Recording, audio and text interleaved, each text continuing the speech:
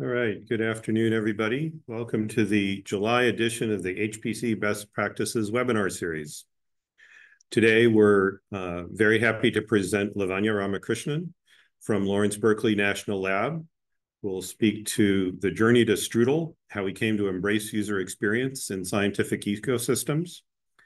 This is one of many webinars that we've been doing in this series, and we've developed an approach that we find pretty useful.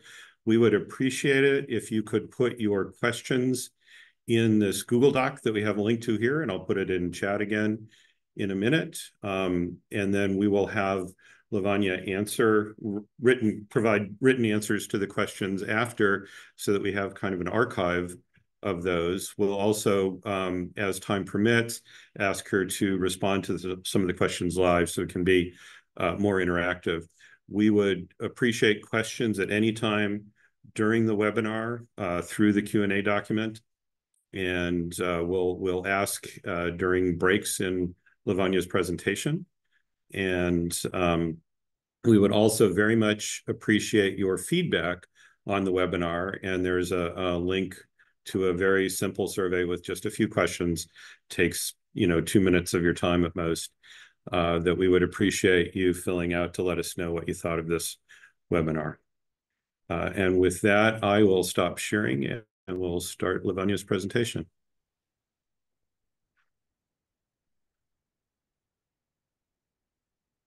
All right, thank you, David. I just want to start out by saying thank you for joining me today here to hear about our experiences with user experience and how that got us to the STRUDEL project, which was recently funded in the last couple of years by the Sloan Foundation. But I wouldn't be here today without the team that is behind STRUDEL. So a shout out to my entire team. We are also expanding this team as we speak here because STRUDEL is, we're planning for STRUDEL to be an open source ecosystem, and so are bringing partners. But before I jump into sort of user experience and software and things like that, I do want to start out with talking a little bit about Berkeley Lab. We have a magnificent view of the Golden Gate Bridge from up at the lab. But other than that, we also have a rich history of science, but more importantly, team science. So Lawrence introduced this idea in 1931 of big team science and bringing people from diverse backgrounds together to solve hard scientific problems. LBNL was the first national lab, and we have basically embodied this team spirit and team science and pretty much whatever we do. And really, that's the spirit. We come at this from a user experience point of view. So many of our teams tend to have scientists, software engineers, user experience researchers, designers, and things like that, because we believe that the diverse ecosystem is important for us to solve the hard problems. My background is really in workflows and data management. And really, the question that I have tried to answer over my career is how do we enable researchers to effectively and efficiently manage their computation and data? So we have a lot of data sources here at LBNL, which come from our user facilities, but also many large projects. And looking at some of the hard problems around data abstractions, HPC and distributed systems, resource management, also looking at search and data change provenance are things that my team has been investigating over the last few years. What's important here is as we were starting to build these systems, we realized quickly that there was often a disconnect between our experience of or our sort of framing of what we thought the users needed and what the users actually needed. So that sort of started out many years ago for me, and I'm going to come to that history in just a bit. But really what I'm going to cover here today is why user experience matters for scientific software, how our teams view UX for scientific software development, and how these experiences have led us to STRUDEL as a way to provide open source tools to help teams build more usable scientific software. So this is going to be the gist of my talk as we get through here in the next hour. So how did I get here? I took a class in grad school, like many others who had to take something outside of their department. And I picked human-computer interaction. It was just fascinating. I heard the professor was really good. And we talked a lot about design of everyday things, right? And how, usability mattered and things like that. I tucked away this memory and, moved on, was a software engineer for many years. And I had my first sort of usability aha moment in about 2005 when we launched the North Carolina Bio Portal when I used to work at RENC. And what we had done over a period of months was that we really built sort of this access to common bioinformatics tools, build the infrastructure behind so that these tools, the programs could be run and they could get results and stuff like that. When we first did our education and training outreach activity, I realized that a number of the users there were effectively running an application, copy pasting the output from the browser into a notepad, and then going back and putting it in the next application, then copying it back to a notepad. As a workflow person, I was sort of horrified when I saw this, and I was sort of like, why didn't you tell me that you needed a workflow tool? I could have built you a workflow tool and you didn't have to do this copy and paste back and forth, right? So it effectively, sort of was a memory and sort of a realization that I had not asked the right questions and it had never come up in our discussions, right? We'd done a lot of requirements gathering and things like that, but we never really studied how the users were going to use this product. And then, a few years later, I found myself at Berkeley Lab after finishing a PhD, and then we had an offsite retreat in 2012 in Monterey on the beautiful California coast. And we had gone out and asked all the other scientific divisions what they thought were their CS priorities. And every one of them sort of said workflow tools, right? And I'd done workflow tools for a long time by then, and I just, laughed and I was like, yeah, it's a solved problem. So a coworker of mine, Dan Gunther, and I sort of sat at the back of the room. Mostly were, a little bit skeptical that this was really a priority. But that sent us back to the whiteboard and starting to think about what had we missed, what had happened, that there were so many workflow tools and people weren't really thinking that that was something they could use, right? And what we realized that a large number of the workflow tools were often built by developers for developers, and there was, user experience was not at the forefront of the design. So that started a journey around user experience and starting to sort of think about what we could do in the scientific ecosystems because we kept bumping against this again and again.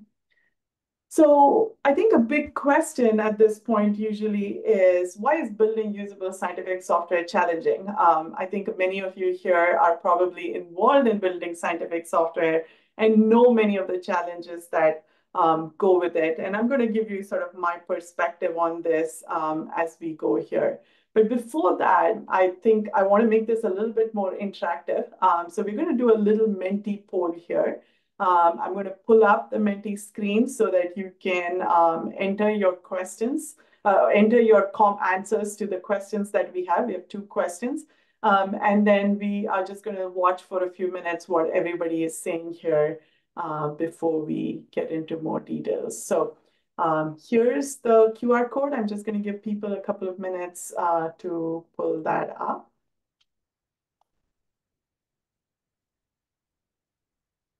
All right.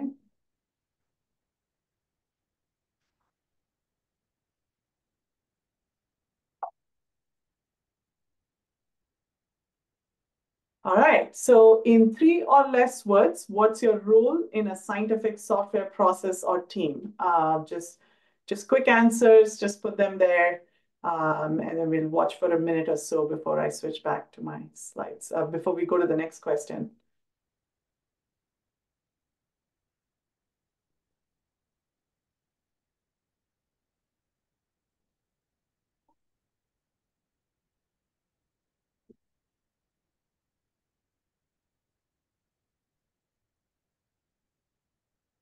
I love all these answers that are coming in, and you can see there's a diversity of roles that we see here. And I really love the response one-man team, because I think that's so true in many of our scientific environments. So, all right, I see some responses coming in. We've still.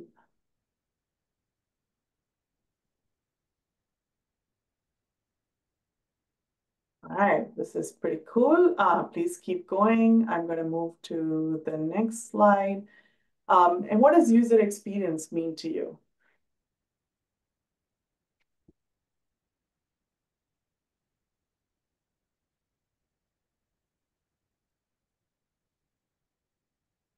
User satisfaction is a good one. It's important. Accessibility, ease of use, how the user interacts with the software, user relationship with my product, how easy it is to use the software. It works, efficiency and ease of use, how easy or difficult it is to use software, minimal training, learning curve, user can install, run, and analyze the data. Usable software is a plus, democratization.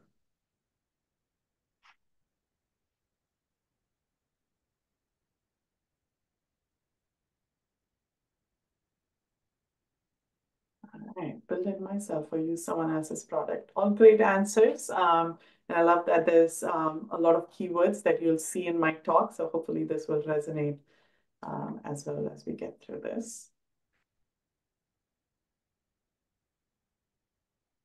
All right, this is fantastic. Thank you, everybody, for participating in this poll. I'm going to leave this on and switch back to my slides here. So I think we've, most of you have probably experienced this in one way or the other. But here's the realities of scientific work. They don't fit nicely into graphs, right? It's very ad hoc, it's very iterative.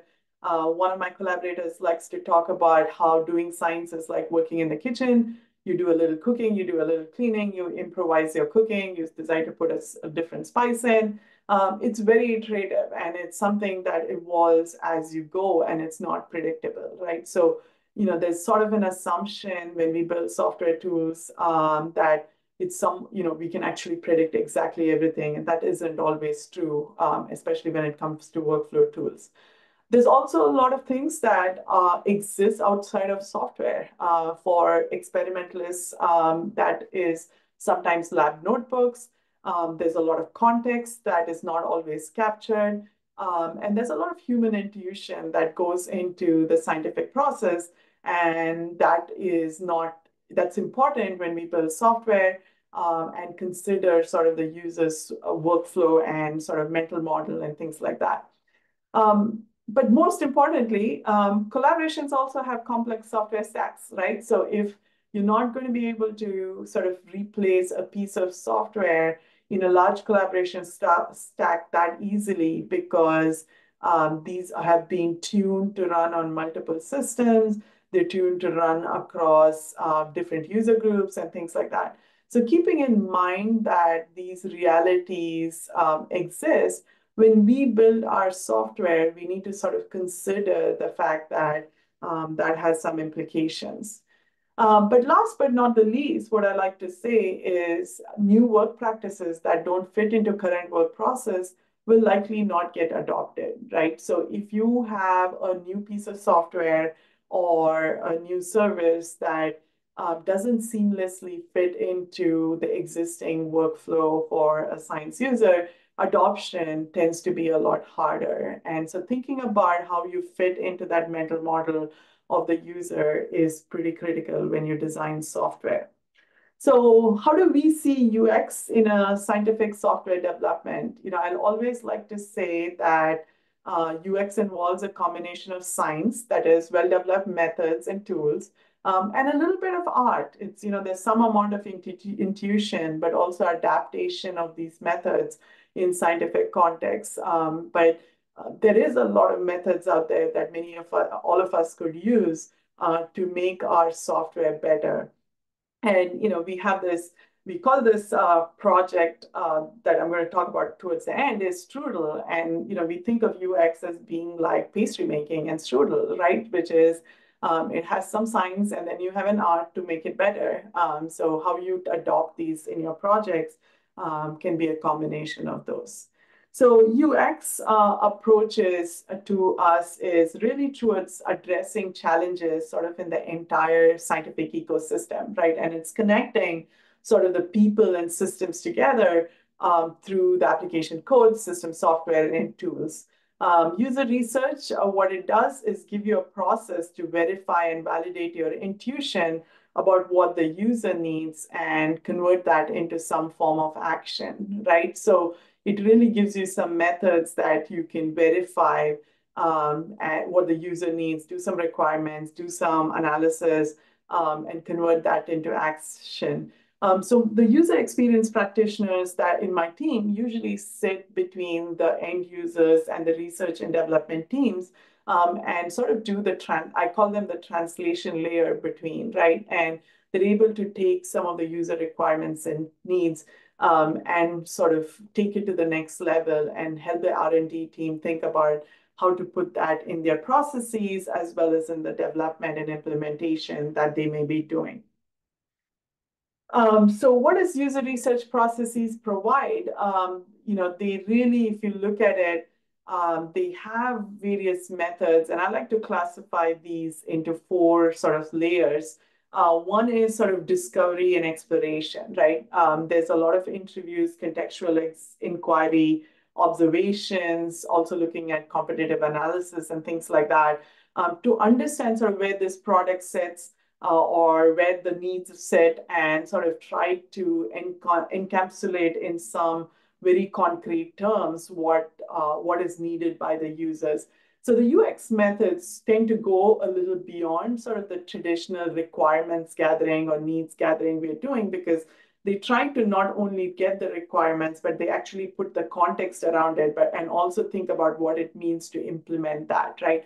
So the next stage of this discovery and exploration process is usually synthesizing those information in specific tools and specific methods, right? So you have journey maps, which usually capture what a user is doing and different stages of the workflow pipeline on different directions or dimensions and sort of trying to understand where the gaps might be, where the hot spots might be, and trying to figure out where there's more work needed. There's also then a design phase where usually it's either prototypes or wireframes or detailed mockups that are developed, and then the user experience practitioners take that back to the users and do sort of this low fidelity usability test to understand if their sort of assessment is correct and then iterate on them, right?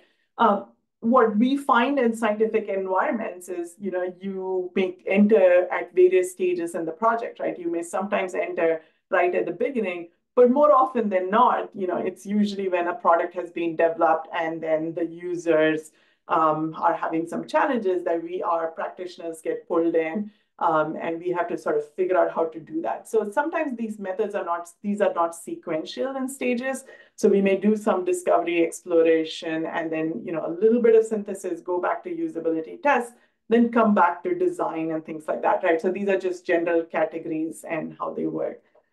So user experience research has been used in industry for a really long time for designing our websites that we all use to shop various products and do our day-to-day activities on the internet, but also in design of our phones and things like that, right? So and so it's been documented that there are significant advantages to user experience methods, and those include increased productivity for end users, decreased development costs and time, and an increased adoption, right? If you are able to fix the usability problems up front, you are able to sort of get in there and get more users ramped up pretty quickly using your product. But more importantly, I think the things that we also care about in resource-constrained environments like our scientific environments is sort of the, fewer errors, bugs, and lower costs, and also better or succinct documentation and training, right? I say that if you can fix the usability and no one needs to read that manual, then you're doing really well. When I have to read the appliance manual of an appliance I buy, it's usually a sign that the usability is not quite working, right? If I have to figure out how to use my microwave by reading a manual, at this point, there's usability problem. So what we find is often these tend to decrease the cost, increase the experience, and just provide just a whole round better user experience for the users, but better productivity for the team as well. So in terms of how do we define user experience, it's really a practice of developing software, services, and products that provide a consistent, relevant, productive, and joyful experience for the users, right? And we recently added the word joyful because we do think that's important in capturing how the users feel about our software. And I think that's something we need to strive for. There is a misconception. I'm sure many of you are thinking, oh, maybe I don't need this because UX is all about being focused on graphical user interfaces or websites, right? That's not true. UX practices are employed to shape everything. They're used to shape internal organizational processes to all varieties of user interfaces, including APIs and things like that. And also just sort of this general notion of how interactions among systems and users, right? All right. So here, very early in our studies, we did a little bit of research into, what were our principles for creating usable scientific systems. So we have a paper at eScience in 2017 about this. And I'm not going to go into a lot of detail into each of these, but just a quick sort of hints on some of them. One is it's really important to solve the right problem first for the user, right? I have a little image here which shows a external disk drive. When we talked to the advanced light source in about 2012, we went out to build them a data system, right? And wanted to solve their big data intensive problems. But what we really heard from them is they had a very simple problem where the beamline scientist was effectively managing an array of external hard drives and spent many, many hours figuring out how to keep them up to date, figuring out which hard drive he could wipe out, moving data and things like that, right? So what he really needed at that point was really a very simple system that moved a script that I wrote over a weekend to move all that data to NERSC and to a supercomputing center here at Berkeley Lab. And basically what it does is it really elevates that first problem that they have, right? They are able to now think beyond that day-to-day problem that is plugging them. It's also important to remember the context diffuse, right? So you can see a picture here of a user submerged, of someone submerged in a water, and we were going to build an app, a mobile app for this group where they wanted to be able to do data entry at the field, right? And there'd been a lot of conversations with my team about what they needed in the app and things like that.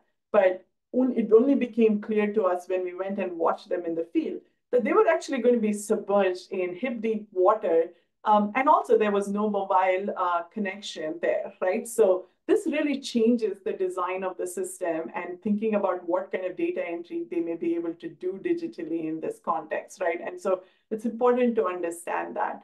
And then there's the user metrics, right? Which for us as practitioners, especially of high performance computing, performance is a big metric, but that's usually not the user's metric. And that's just a clue. I'll come back to this a little bit more when we talk about our experiences and things like that.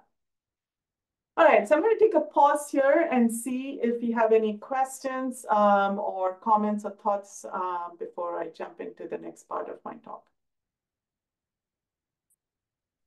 Yeah, we have a question in the process of being written.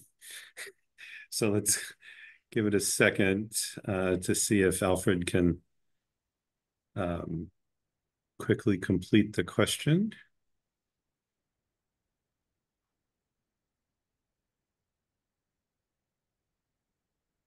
Otherwise, we can come back to it. Okay, that sounds good. I'll keep going here. All right. So I alluded to the fact that performance was not usually the factor that the users were considering, right? So let's think about, a user basically using a batch queue system on a large high performance computing system, right?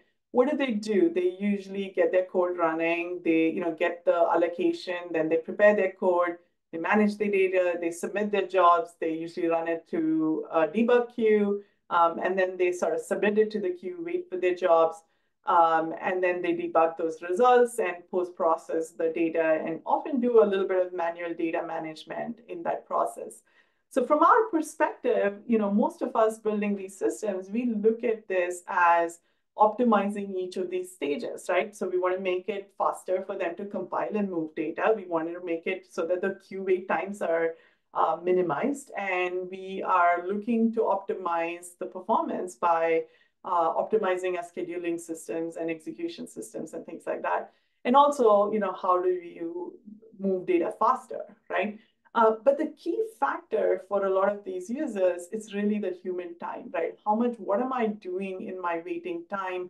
How much effort am I putting in for each of these stages, right? So we had once a user who basically said, yeah, I could optimize my code and it would run in about 50% of the time. There's no value in me doing that. And, as practitioners, that definitely was surprising to me. But really what ended up happening here was they didn't want to spend the time to optimize the code. But he also had a very important human workflow here where he would come in into work, submit a bunch of jobs, go about and do other work, including meetings and other things, and come back at the end of the day and check it. So in 8 hour, wait time plus execution time was just fine for him, right? So he was not motivated to optimize his code. And so it's really important for us to consider factors like this because we can optimize our systems, but if they're not optimizing their code, then you're not getting the value you need from the system, right? So it really needs to be a partnership. Another example where we've had some sort of discussions are, around the user perceptions on wall clock time and queue wait time, right? We had once had a user complained that he found the debug queue was not behaving like he expected to, right? Which led to some analysis and both from a quantitative side, but also a qualitative side. And what we learned in the process was he was really had missed the fact that there was a whole different number of nodes at, in the peak hours versus non-peak hours. This was documented on a web page, right? But he's coming in through the command line and this information is not easily accessible to him when he's looking at this, right? So trying to figure out how to build these abstractions so it's very clear for the users, they have the information that they need is pretty important, right? Similarly, there's a lot of discussions around queue wait times and, how do you predict how much wall clock time you need? And we all know that if you had shorter wall clock times, there was a better chance your job was going to run faster. But a lot of our users basically said they just padded their wall clock time because there was a significant amount of variability in the runtime of their jobs. And so if the job died or got killed because it had expired, the time had expired, they were actually losing more work and time. So they were okay with actually padding and waiting a little bit longer, right? So different views on the same thing about how people sort of think about the systems and how they adapt to some of the system design. So it's important for us to remember that the science result is the metric for the end user, where we think about performance and efficiency. And we can't solve the next generation scientific ecosystem problems till we talk about this metric disconnect and talk about how we bridge that disconnect. So fast forward, we did a lot of work around batch QC systems and HPC systems. And then, we saw sort of an uptake of people using Jupyter on HPC systems, especially at NERSC, in the sort of just pre-pandemic, pandemic timeframe. So we did a little bit of qualitative user research around that. And what we realized was there were a lot of things they were happy about. They liked sort of the streamlined Jupyter Lab setup, which made it easier for them to access HPC resources, especially users who were newer to HPC environment. But they were also happy about the adaptations the facility provided with pre-configured kernels and environments and things like that. But they did find that the visibility on facility maintenance windows and things were a little bit harder to understand, and then customization of sort of that shared Jupyter instance was tricky, right? Like, so the ability to do real-time collaboration, customization, sharing was pretty tricky. This sort of study led to follow-on R&D work that we're actually just about finishing and writing some papers on how we can do real-time collaboration and sharing with Jupyter and HPC systems. So, to summarize, it's important for us to think about user view on abstractions and new technologies, right? Abstractions may or may not improve usability. As a computer science person, I love abstractions because I feel like my goal here when I build middleware tools is to frequently hide that complexity that exists.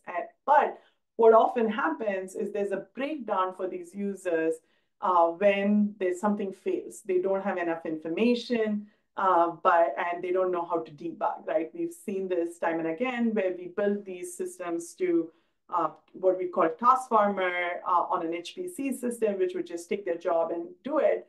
But what happened was, while they loved it in the beginning, they sort of often found it frustrating because they didn't have transparency, right? They didn't know what was going on. They didn't understand how it worked. So how do you sort of abstract where transparency upon demand should be a key design goal for when we build software, right?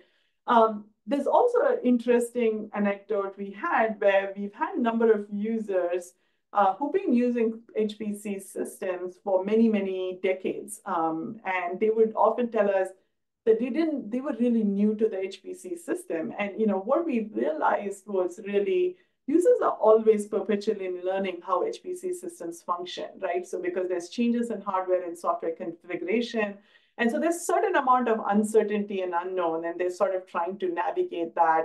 And so it's important to sort of think about this and figure out how we align these scientific and computing data worldviews as necessary to enable sort of productive use of HPC systems, right? And I do think we've come a long way with HPC systems in terms of usability, but there's definitely more we can do here. I've talked a little bit about adoption of new technologies, but I do want to bring that up because I think this is a major factor because, especially large scientific collaborations have these complex software stacks. And there's often a difference in timeline between these scientific projects and the systems themselves, right? So it makes it very hard for them to not leverage those novel features easily. And it works. How do we adjust your code and workflows, and how do you maintain it for 3 different systems that have 3 different timelines, right? And I think that's an important thing for us to think about and talk about as a community. So I'm going to next dive into sort of a different world, right? I've talked a little bit about systems and system design and user interfaces for system design.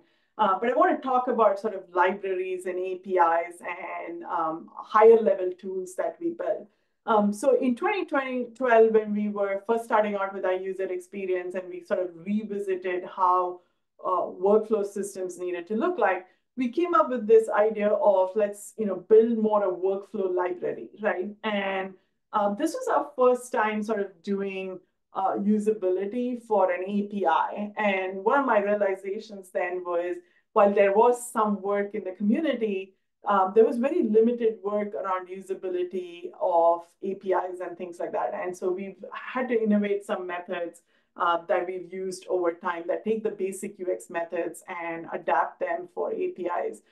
So we did what we called a usability test. So we had an API and we had the users sort of do a little coding exercise around them, right? And we had a set of names we had come up with, and we quickly realized that some of what was obvious to us was not obvious to other people, right? So we had a function that was called parameter list, and they said, we have no idea what this is, right? And then there was also a lot of push from our users to sort of talk a little bit more about what we meant by data parallelism. Was the data parallelism homogeneous tasks, heterogeneous tasks, how we would handle it, right? So while the API resonated to them, there were a lot of little details in sort of the function names and parameters and values. And we had like dual syntax, and how do they were like, they called us out on it, right? And this was really a very useful study for us because we were very quickly, even before implementing the API, were able to fix a lot of the usability problems, right? This is a tricky one though, because when you do a usability test, you also have to think about backward compatibility and things like that, right? And we were also thinking ahead here a little bit because this was a new API, but we were sort of like, okay, if we make some choices here, are we going to be able to keep backward compatibility long term, right? And it's a tricky one, and there are no easy answers. I think something to keep in mind is sort of, what are you trying to do for the users? What does it enhance the user experience, or does it result in more confusion when you make the change? And so, I talk about this, that a part of UX is also organizational processes and things like that. So thinking about how you introduce change is something that the UX process can help you think about and implement as you roll out new features or changes to names and things like that. I'm going to talk about Strudel in just a bit, but since this is a fairly new tool, we wanted to do what we recommend everyone else do, right? Which is we wanted to make sure we were doing some usability tests and making sure that it resonated with the users. And what we really found is, it is pretty hard to make these tools easily accessible, easy to learn and remember and recover from errors and things like that, and communicating next steps, right? So we did like a little hackathon, and what we quickly realized is some of our sort of assumptions were not necessarily true, right? A lot of the users, especially in the first go, tend to heavily rely on default options and prefer to tinker first and then configure later, right?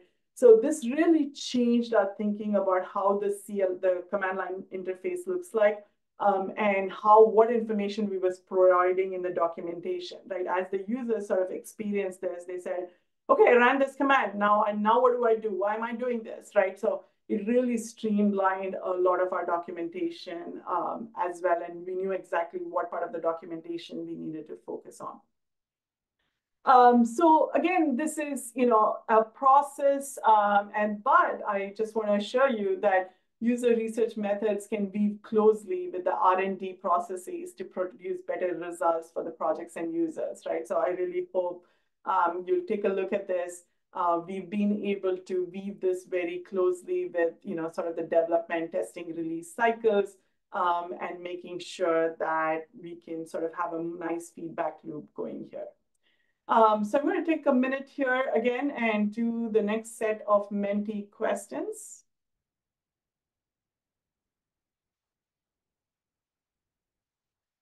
What are your challenges in planning, designing, and developing scientific software?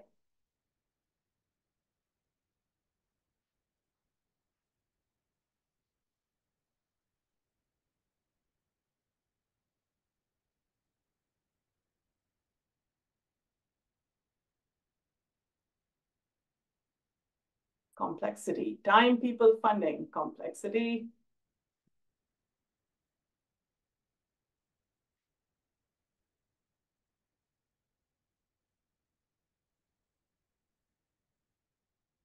How to solicit user feedback. Diversity. Portability across heterogeneous environments. Clear requirements. Portability across unique HPC systems. Software does very complex things. Funding, resources, facilitate without doing. Being able to plan for future flexibility. built environments.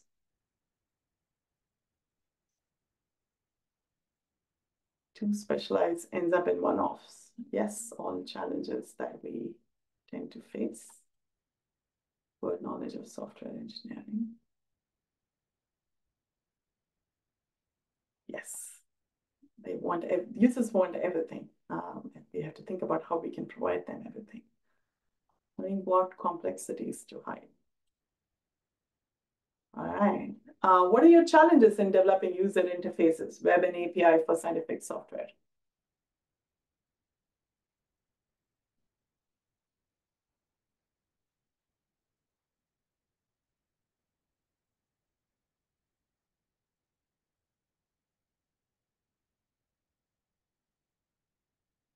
Yep, scientists don't like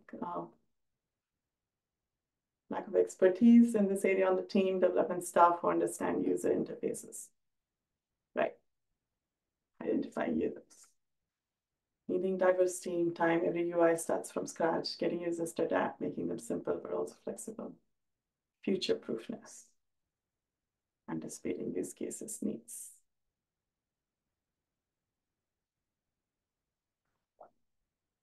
Perfect. I think this is right on cue to jump into the next section. I'm going to tell you how we are trying to make user interfaces easy for the community using Strudel, right?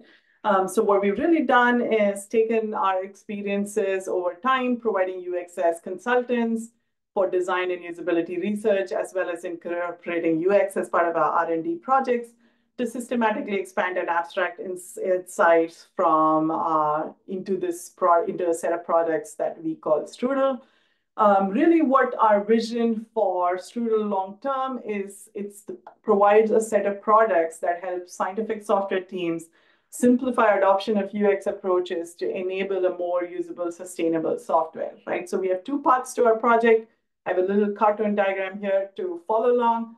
But if you have sort of a need for project planning, you have the abilities to sort of put in some things. This is still a work in development. We haven't released this tool. It's to help you sort of figure out where you may fit in your UX planning and how much resources you might need and best practices and things like that. The second part of the tool is what we've released at this point, which is once you give us some information, it points you to sort of relevant examples and UI task flows and provides you sort of a base code to start out, right? So you don't actually have to develop your UI from scratch and you can use the resources you have. You don't need to go hire a UI developer to do all of this, right? So really our Strudel product touches sort of the scientific software design lifecycle, from planning your project to designing a software, building a software, and testing and evaluating software using UX methods. So I already described the two products here. One is the planning framework, and the next is the design system with task flows. And I'm also watching the clock here, so I'm going to speed through this a little bit. The planning framework really tries to take in information about your projects. You can see here on the right side, it takes information on your project composition, people and teams, software products, and starts to lay out what you may need and how you want to think about planning your software. The design system is pretty unique. What we've done is really, it is designed specifically for scientific UIs. We've identified specific task flows and things like that, and thought about how we get that into UI flows that can be used by everyone.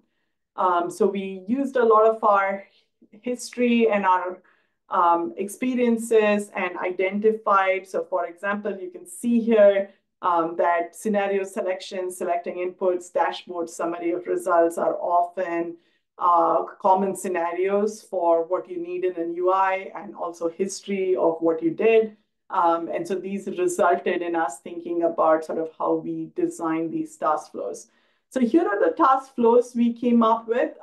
You can go to our website. I have links in my slides, which gives you more details on these task flows. But task flow is really a series of steps represented by screens, which helps user to accomplish a particular task in the scientific software's user interface, right? So if you have run computation or comparing data, we provide you a set of UI screens that you can work through and customize for your specific examples. So we have a design template and guidelines if you're used to working with Figma. And then we also have very detailed instructions on how you adapt that task flow for yourself, for your applications. We are also planning to run more hackathons. We have some recordings on YouTube if you want to get started. So keep in touch with us. And the STRUDEL kit really provides sort of a React Java framework. So you actually can start out with your UI development. You identify the task flow, and then you pick out the screens you want, and you can sort of go and do that work. So I'm going to sort of quickly, that is STRUDEL. I really hope you will try it. And really our experiences and realizing how difficult it is to build UX and UI was really the reason we went down the path of doing STRUDEL. And so I hope that's something you will try out. And please let us know if you have feedback. We do believe that feedback will only make this product better. So my closing thoughts here really are software is ubiquitous and critical to scientific research, and software really requires ongoing usability and user experience improvements in order to become a reliable, sustainable resource for user communities, right? The Consortium for Advancement of Scientific Software, that's DOE funded, and a shout out to my colleagues who are in Chicago watching this in the conference room. It's really something we have to think about in terms of how do you do stewardship of software. And I believe that user experience is a key component of that and something we should as a community think more and more about, right? And this is only going to be more true as we have AI and humans interact and we get into more autonomous discovery and things like that, where usability becomes more important. I think it's also important to remember that our environments are very different. So when we think about UX in our environment, we are often met with a number of challenges. We've talked about, we had a little bit of sampling of the roles of people in different projects early on. And individuals often fulfill multiple roles. There's not enough resources.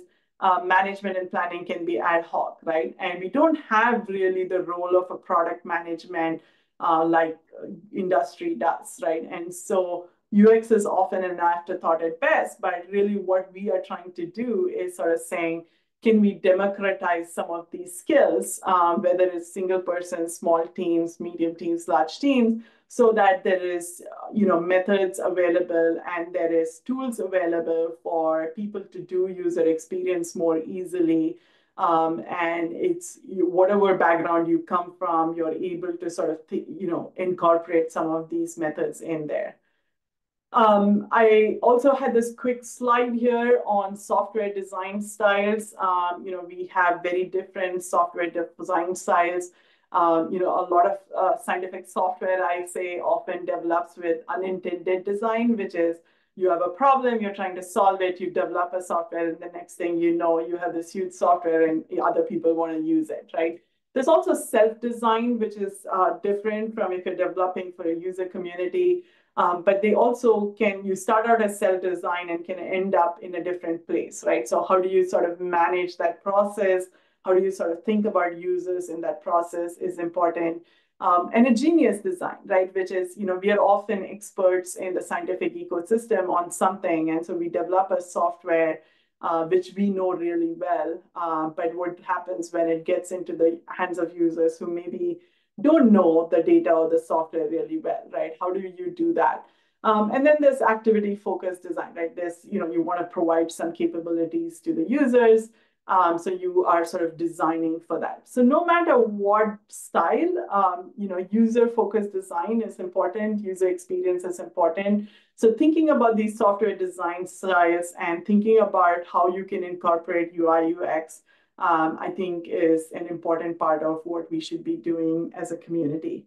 And I, strongly believe that as I mentioned already, that software stewardship will greatly benefit from UX.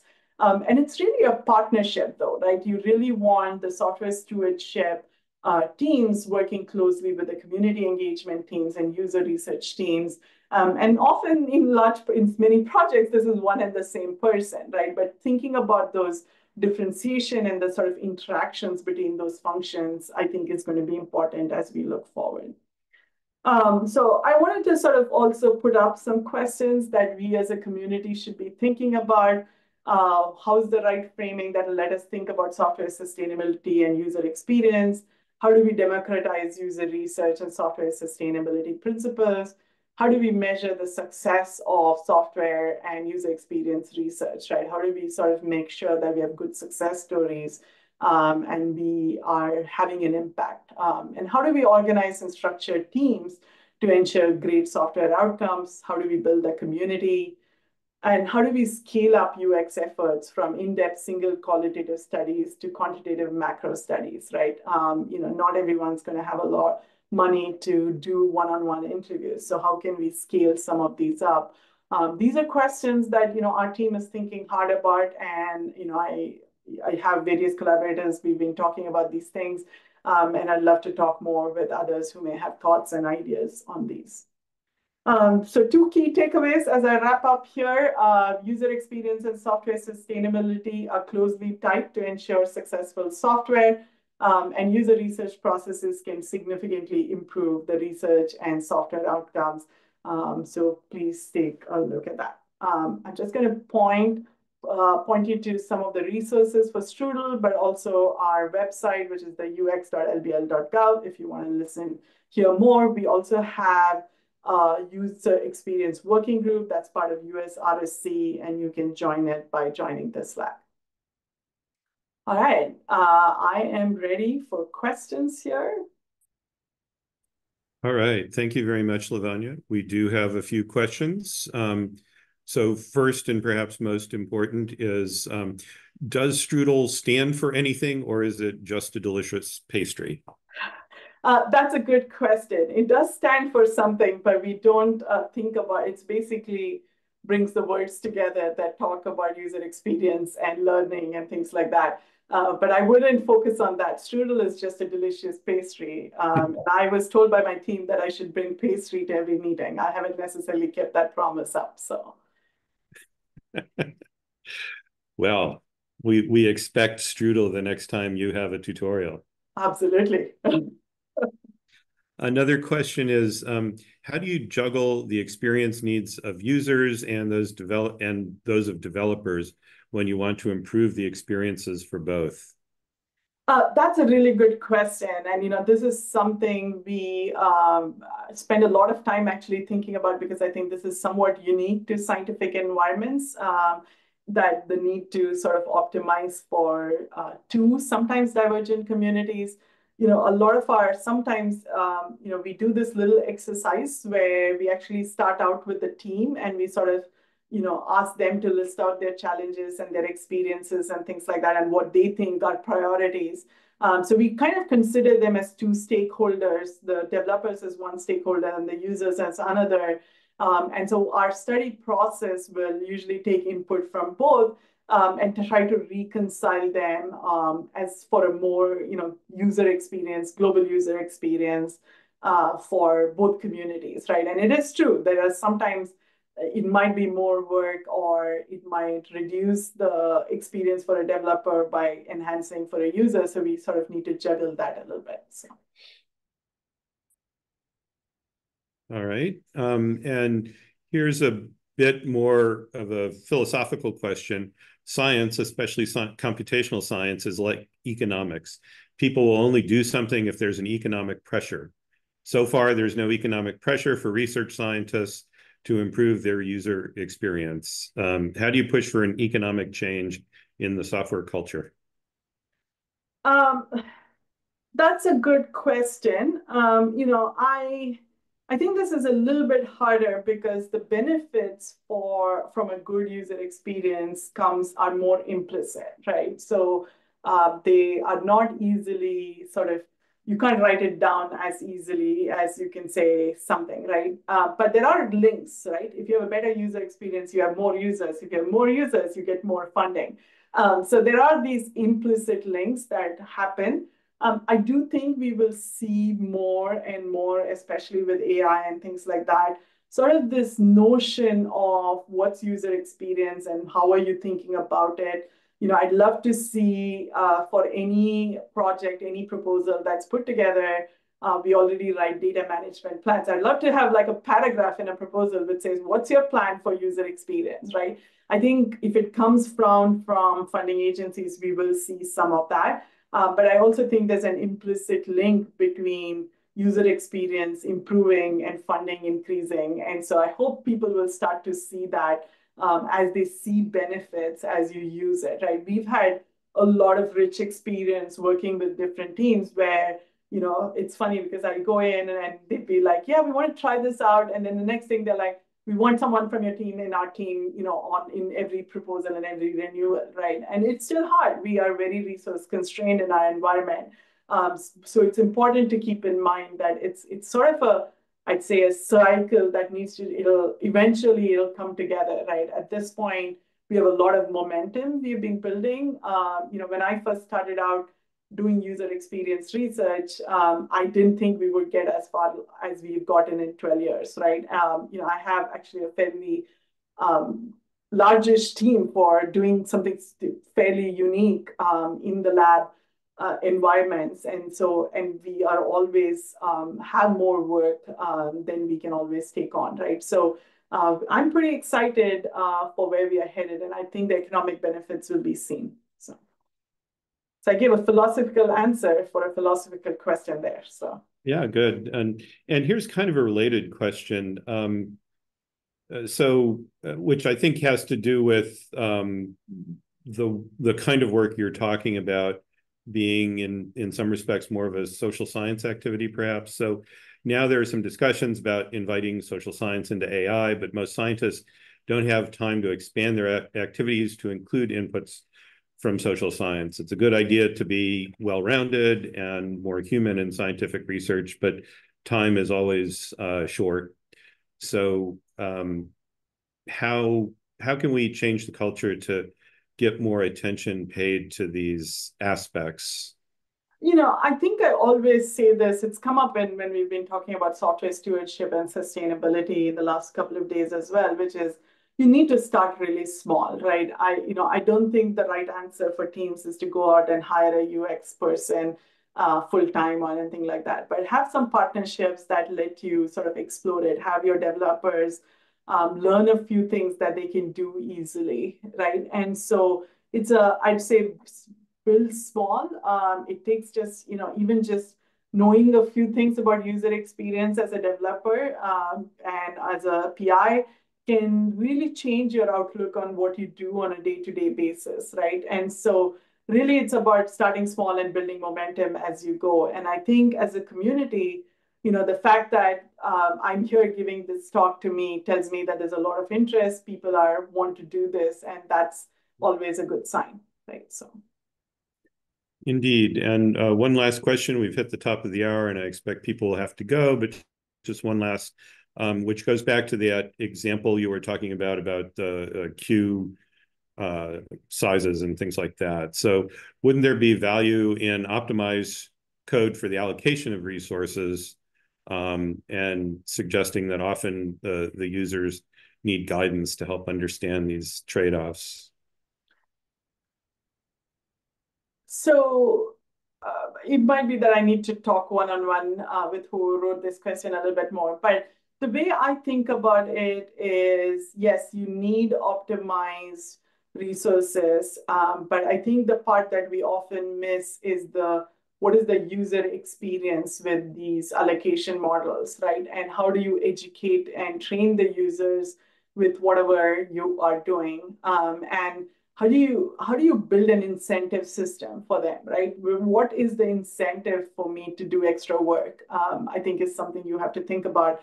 And so I find we are doing a lot in the space of optimization and allocation, and some in the terms of educating the users.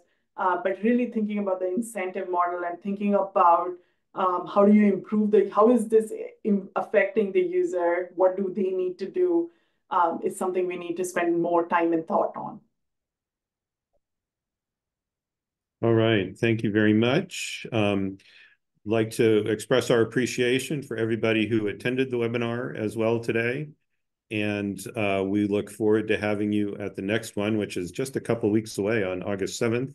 If you haven't heard about that, you can reach out to me or go to our website and find out more. And thank you very much. The recordings will be up in fairly soon, and we'll send out announcements. Thank you. Thank you for attending. Thank you all.